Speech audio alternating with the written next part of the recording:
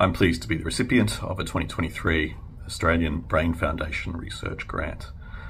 This grant will be used to research whether the pathological changes seen on MRI scans at diagnosis in patients with Susac syndrome predict their longer-term outcomes, and whether patients with Susac syndrome develop progressive brain atrophy over time, which is also potentially associated with disability outcomes.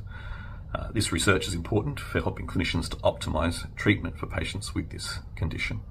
I extend my gratitude to the Brain Foundation for supporting Australian research.